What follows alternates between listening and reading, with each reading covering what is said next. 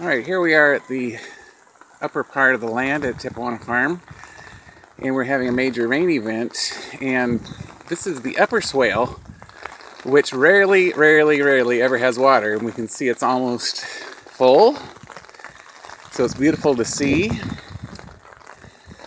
And this will go a long way to help hydrate the land. Today is Valentine's Day 2019, and the swale goes for several hundred feet from this point in both directions. And then we can see another swale down below that's full, and it goes around. There's overflow that's dumping into the primary swale, which is at the middle of the land that hydrates the food forest. Alright, have fun.